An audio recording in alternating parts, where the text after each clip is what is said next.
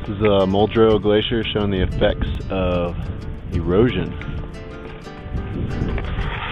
As you can see, what I'm standing on is actually ice, but covered by tons of rock. That is actually the ice barrier right there. As you can see, it's receding.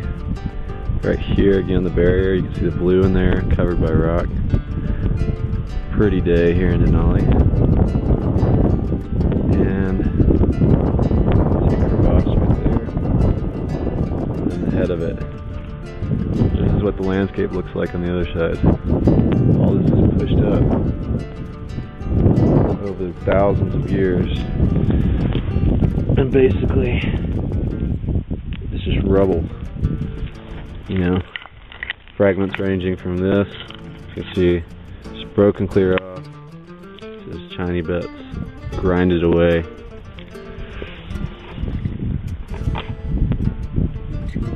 Pretty powerful stuff.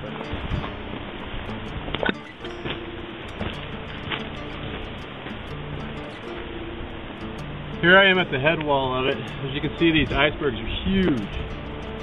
One right behind me stretches all the way over, about 30 feet long, 20 feet high.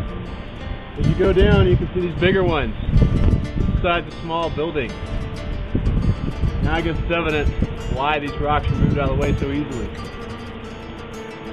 It's about 20 degrees colder down here because of all the ice, and also because I'm about to get rained on.